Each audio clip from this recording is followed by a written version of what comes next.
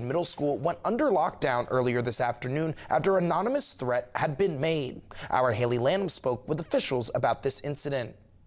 Just after 12 p.m. on September 5th of 2024 at Jackson Middle School, an anonymous threat came through on a student app called the CSend app that allows officials to be alerted if something is wrong. So I think it was multifaceted. It came through our central 911 system. It was also going through the school system as well, where the principal was notified, and then relayed to me, the resource officer who's in the school. As a school resource officer, Sergeant Anthony Harris had the first instinct to keep all students safe, to make sure that they are safe and out of harm's way while officials gather all the information possible. To lessen the possibility of threats, it is important to inform children about the consequences of words in today's society. I'd say as adults in general, we just need to inform our kids of our words.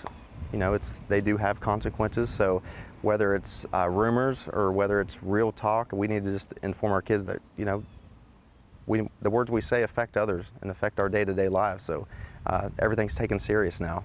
There are many ways that students can report things, but in this case, the CSend app was utilized to inform officials. We have an app called the CSend app, and this allows them to, in an anonymous manner, send information to the Fusion Center in Charleston that then communicates with local law enforcement about a possible threat. For parents, it is important to keep your contact information up to date in order to be informed if the school would need to reach out about school-related things. But what we need parents to do is to make sure that their contact information is updated in the local school office.